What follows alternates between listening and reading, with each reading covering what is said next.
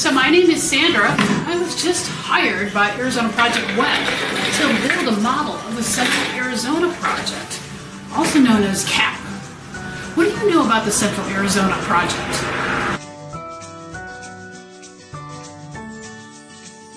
Well, the CAP is very, very impressive. It's a concrete canal system.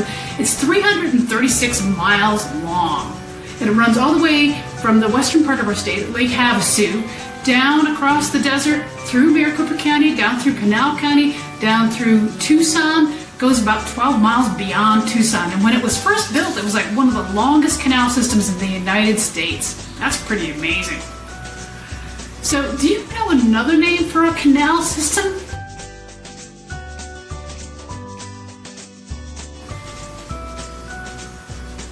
What name did you think of? Was it aqueduct? Great job! You're going to be water wizards by the time we're done here today. So let's talk about some parts of the Central Arizona Project water delivery system. In addition to canals, what are some parts of our water delivery system? What were some of the parts that you came up with? Did you think of the pumps that move water along the canals? Great job. The CAP has 115 pumps to move water all over across the desert and up mountains. In fact, the CAP uses pumps to move that water ultimately almost 3,000 feet up in elevation.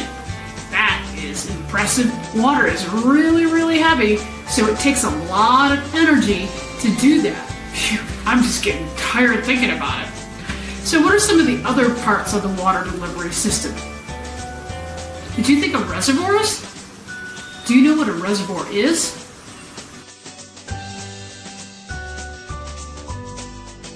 Awesome, yes. A reservoir is a natural or artificial place where water is collected and stored for use. You're doing so well. Well, we're going to start by focusing on building a model of the CAP using pumps, canals, and reservoirs. But before we begin, let's take a quick look at some pictures of the parts and pieces of the CAP system.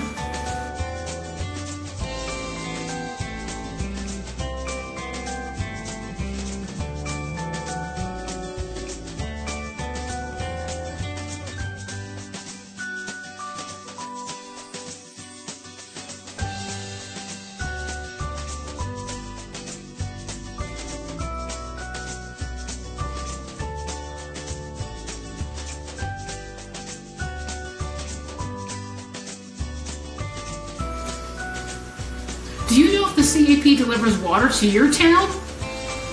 Some towns it goes to and others it doesn't. So why don't you take a quick look on the web and see if CAP delivers water to your area.